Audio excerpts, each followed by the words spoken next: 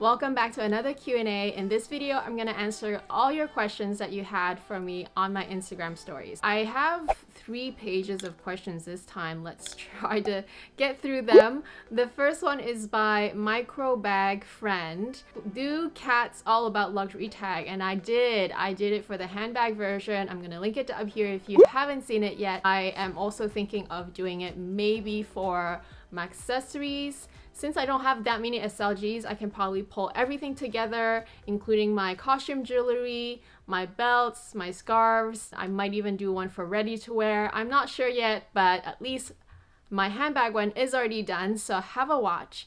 And her second question is, what kind of videos do you like to watch? That's a good question. I like to watch so many types of videos. Last night, I was watching a cooking show from a YouTuber from Hong Kong, the Cook Guide. He's really entertaining. He's kind of funny actually, but not too unserious. He's still pretty serious, and during his cooking process, he explains things that can happen. He's sort of like not an expert, but it doesn't matter. He's still a good cook, and he tries all kinds of really interesting recipes. A lot of times he'll actually even cook stuff that's already not very expensive to buy pre-made, especially like in Asia and Hong Kong, but he'll just make it because it's like interesting or yeah, anyway, I love watching him because he speaks my mother tongue, and he's actually really entertaining. I also really like watching vlogs from mainly one couple. Their channel is called Wally. They have a pretty similar background to mine in a way that we live in North America, but we are Asian heritage. Also because they have quite a few pets. Their dogs are really cute, their bunnies are really cute, and I just love their personalities, like them as people. There's also Tina Young that I really would like watching. So Tina's into makeup and beauty, and she's very versatile. Her videos are not so much like makeup techniques and whatnot, although she does have makeup tutorials, but it's also about trying a lot of different trends, and you know, her videos are really professional. I remember when she just started, when she wasn't even at 1 million yet, and now she's at 3 million, so she's doing super well, and I really love how she goes about with her content. It's so informative. Obviously, I'm subscribed to so many people on the luxury community, but I'm mostly watching luxury whenever I'm in a mindset of research, just because that's exactly why I started making my content, is because I feel like my input and my insight can be helpful for someone who's looking exactly at the same thing as mine, or at least they can sort of go through my thought process. So I love watching luxury for that way, and of course I love watching unboxings because it's always nice to see what other people are getting, and also it's nice to see what's new in a way, but it gets really addictive. So I don't watch that as religiously, but I do watch it a lot. It's just that in terms of what I love to watch most is mostly for entertainment purposes. I'm gonna be linking those 3 different channels that I talked about because I personally really love their content, and I just find it relaxing. I usually kind of kill time when I watch them, but like I said, I watch all kinds of content, but it depends on what mindset I'm on. Venture Lux, thoughts and advice for someone who wants to downsize their collection. My tip is to probably go through your collection one by one. So let's just talk about handbags only. I would literally take out that one handbag, look at it, and then think about whether it's a bag that you absolutely cannot let go. So that, put it on one pile, and that's pile number 1. Those are the ones that you know for a fact that you're not going to let go no matter what, because you either love the bag very much or there's sentimental value. Whatever the reason is, it does not matter. That's in your pile number 1.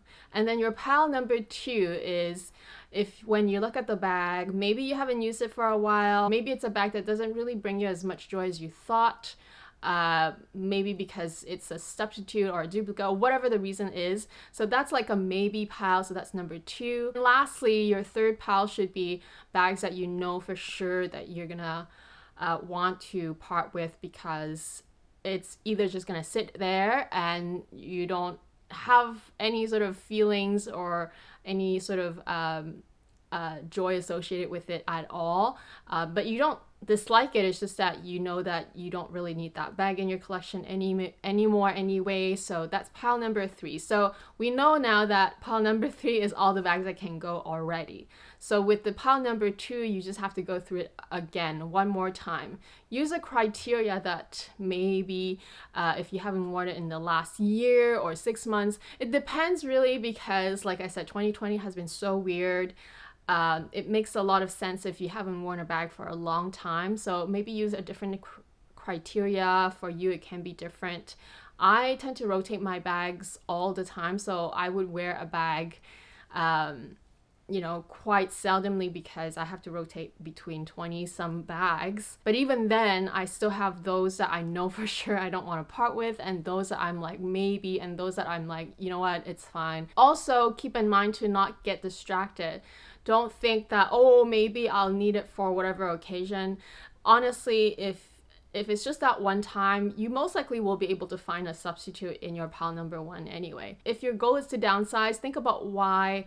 Think about the why all the time. Like, if the reason is so compelling that you need to downsize, then it makes it a lot easier. The next question by Bag Halriri, thoughts on purse addiction. I don't know if addiction is what I would use for myself. I don't know if I'm actually addicted to purses. Obsession maybe. Addiction, because addiction is something that you will do even in secret, right?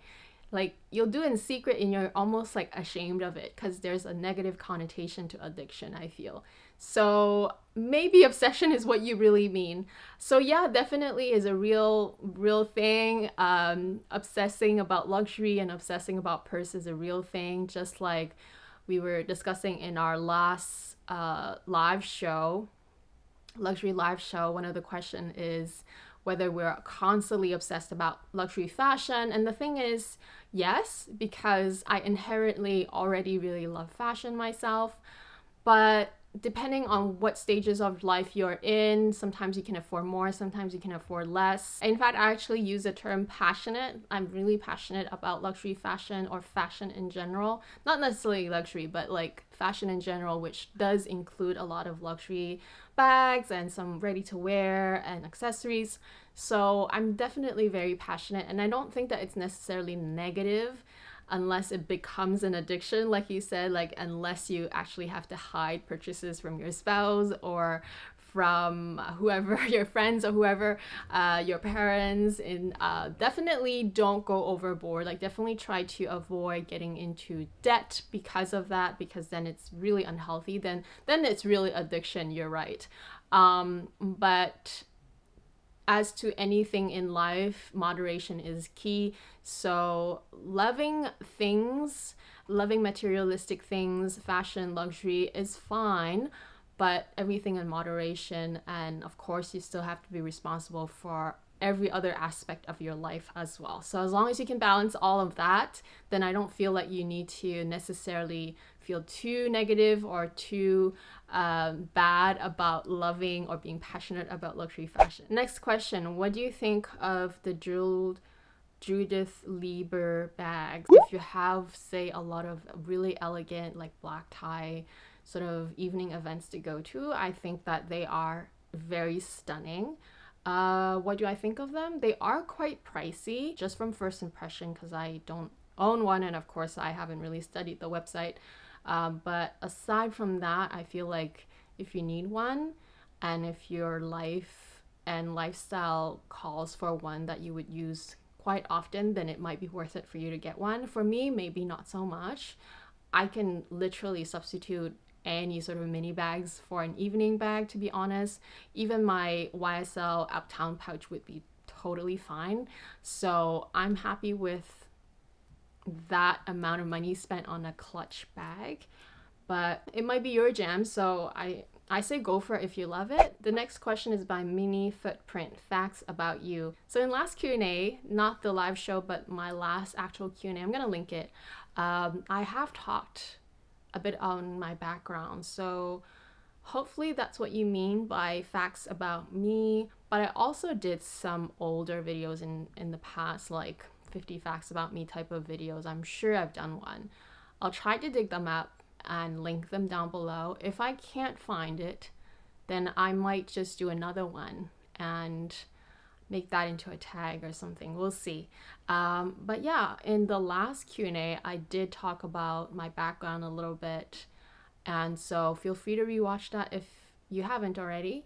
And you'll get to know me a bit more. How do you feel about vintage Chanel, and do you buy them? How do I feel about them? So handbag wise, I am not attracted to them at all. I don't really feel like it would bring me joy with owning an actual vintage handbag. Usually I just prefer myself to be the first owner, to be the first person putting wear and tear in my bags, just because I keep them in such great condition and I take such good care of them that I prefer to be the first owner. And so I don't really particularly have any affinity to vintage styles. However, I do think that vintage bags do come into play if you're looking for a style that's no longer made and you can't find it anywhere unless you go vintage. Then I think it's a good idea to go for vintage bags. But otherwise, I feel like if you're just trying to save money, I wouldn't go there personally, just because are you really saving that much money in the end by going vintage? Because there's several factors you have to take into account. The fact that you're not the first owner, it has probably considerable wear and tear already to begin with, which could be a good thing for some people, but for me it's a con. And the fact that, you know, you probably have to get it authenticated, all that stress, is it worth it? Not so much for me. So I'm not a fan of owning a vintage piece for myself unless I specifically wanted something that is no longer made, cannot get it anywhere, then sure. Have I bought any vintage pieces in the past? Yes, I have. I did buy a vintage clutch from eBay a while ago, and it is a vintage clutch from Dior, and it's right now it's the oblique print, but back then it was called the Trotter print. And so I have since sold it, which is also why I realized that I prefer brand new anyway. As much as I was able to get a good deal in that vintage clutch piece, I just, you know, I used it a couple times, but that's about it. Like I didn't feel like compelled to keep it. It wasn't like I was not so like my heart was not so like, oh my gosh, I'm so glad that I have one. It's not like that. I kind of almost feel like, oh, it's vintage, it's okay, I can let it go, which is why I no longer have that.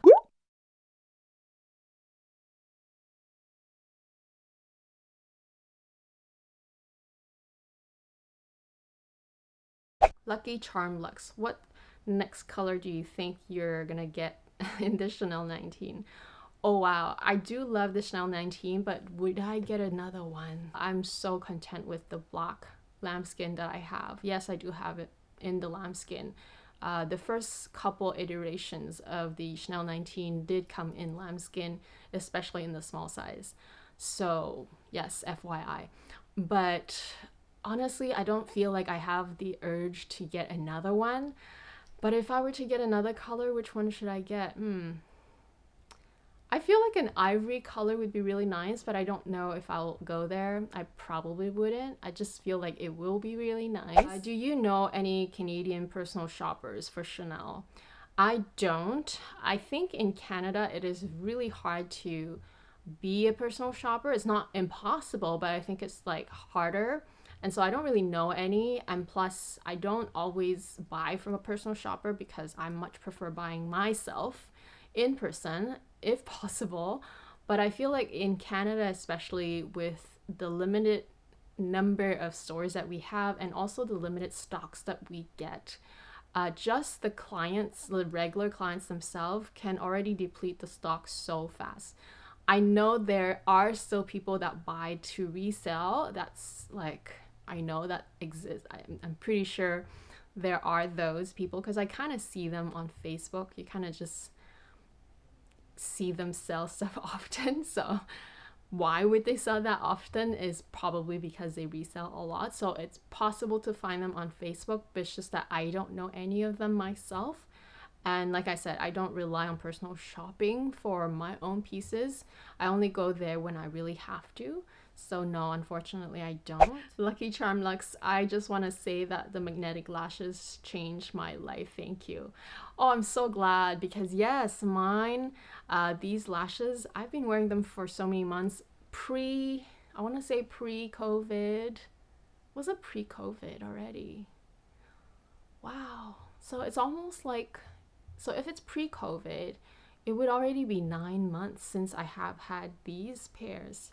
So like I said, these pairs are basically the last pair that I got before they changed their designs, because now I can't even get these same ones with the 4 magnets anymore. They all just come with the 3 magnets. Unless you buy the one with the eyeliner, then they come with the 4 magnets, but then you have to buy 2 separate sets just to stick them together, so it's kind of a ripoff. I will probably just have to buy 2 sets with the eyeliner and just stick them together. I mean, it's not ideal because then you're spending twice the money. But yeah, I totally agree that these magnetic lashes, once you get the whole hang of them, and once you know how, and if it works for you, it's a gem. Because I don't wear eyeliner or anything. I don't wear any eye makeup at all, as of every video. But it looks like I have eyeliner, and of course my eyes are more perky because they just look more awake with longer lashes. So I love them. In case you guys want to know how to apply them, I'm gonna again link to that video. Lucky Charm Lux, light colored bags, are they really hard to care for? As of today, you would probably have seen the luxury live show where we our main topic is to talk about how we care about our luxury handbags, and we're gonna touch on the 10 most common materials from Chanel and LV. For light color bags in general, it is a little trickier just because it really depends on what you wear, first of all, and where you put your bag. So mostly what you wear, because the motion of rubbing on your body from crossbody wear, or even just from, because your body is warm, right, and there's moisture in the air, the friction will over time transfer the color onto the bag. Some materials, even light color ones, are a little easier than others, but regardless, it is something that can very much happen easily, or more easily than a dark color bag, because on a dark color bag you don't really see it. It still does it, but you just don't see it. For instance, this is a more lighter color bag. I'm gonna be hand holding this most of the time. Same with my Coco handle that is a very light gray. I'm gonna be hand holding those 2 bags because that is the best way of preventing color transfer from your clothing, from rubbing from your clothing. And of course, whenever you set it down, do it carefully so that it doesn't tip over. It just takes a little bit more consciousness and a little bit more awareness. I would just totally avoid dark color clothing and coats and jackets, and just be a bit more conscientious when I handle it, and just try my best to just handle it by hand. Those are probably the best tips that I can give you for light color bags. For organizers, samorga or zoomoni. With both, I've only had nothing but good things to say about them. The only difference is that zoomoni is a younger company. Samorga has been around for many years. Samorga also has way more styles for different handbags. Of course, with zoomoni you can also custom make different ones just by providing your own dimensions. You can do the same with samorga, but they also already have a huge repertoire of many different bag styles that exist, so you don't have to measure it and make a mistake doing so. Do you own any Chanel brooches? Of course I do.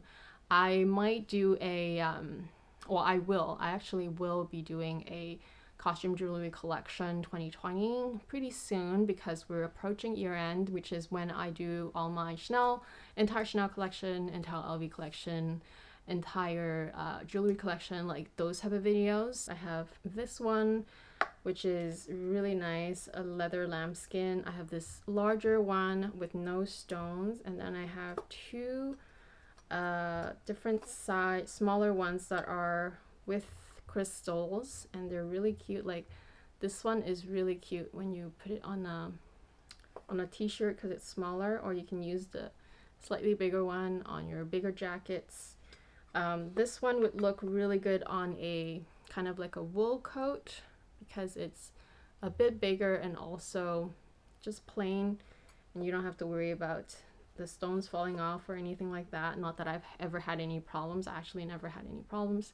And this one is just a nice one, black lambskin, and it's just really classic looking, but also a different shape than all the other CC ones. Did they really shorten the straps on the new Chanel 19 bags? I've actually never tried the new strap length myself, but my friend Kat L did.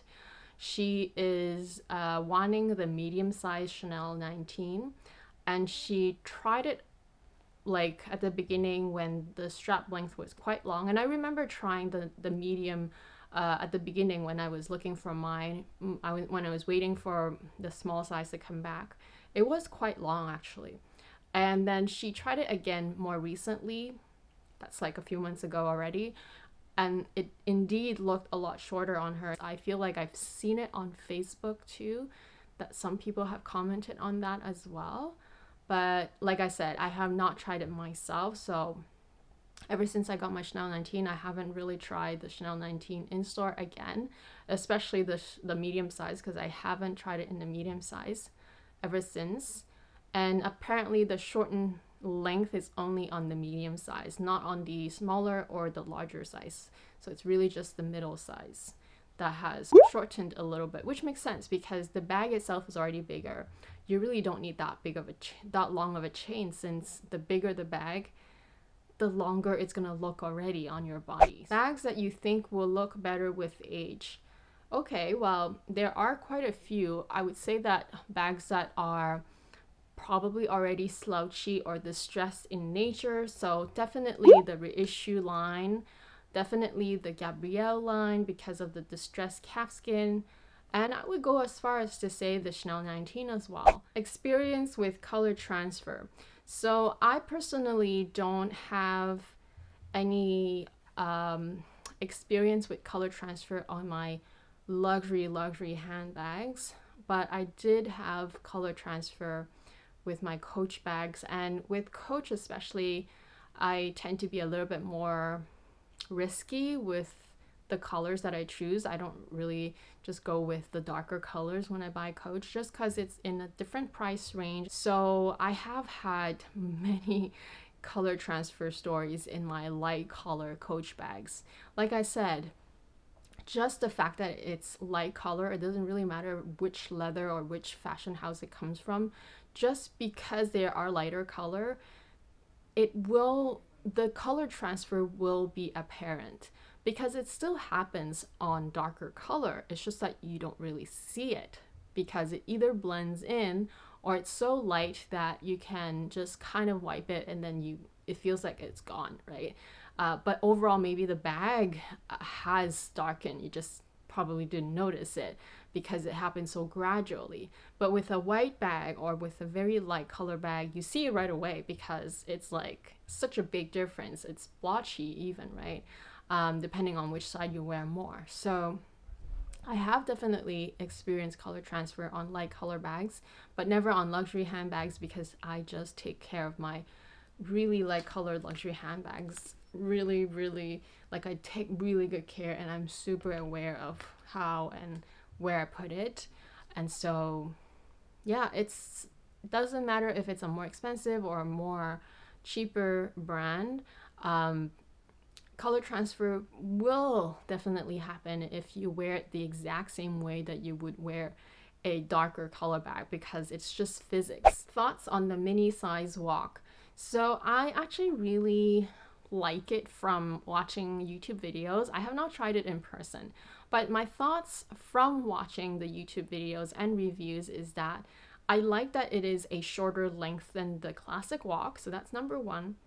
And I also like that the size of the wallet itself is smaller than the classic one. The thought of a wallet dangling with a chain on my body just doesn't really appeal to me. Whereas the mini walk, because of its size being a bit smaller and therefore a bit squarer versus more rectangle, because it's squarer and because it's tinier, I do prefer it in terms of overall aesthetics, and I do prefer that it is a thicker version of a wallet on chain, so you have a bit more flexibility with your bulkier items.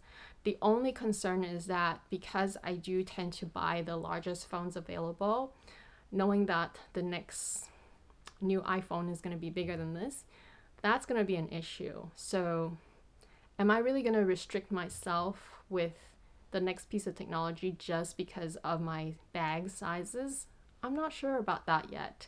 So which is why, although I do appreciate it more than the classic walk, I'm still not sure whether I would take the plunge yet, or whether I even need to do it, because it might still not suit my needs. Have you seen the new balmain leather biker jacket? If this is the one that you're referring to, I actually have quite a few leather jackets already. Some from Macaj, I have some from Sandro, I have some from All Saints, and they're all really well made, lamb skin, and the Sandro one that I have is actually absolutely stunning, and the leather is so shiny and beautiful, and the style, even though it does have a bit of fringe around the zipper, it's still a very classic cut.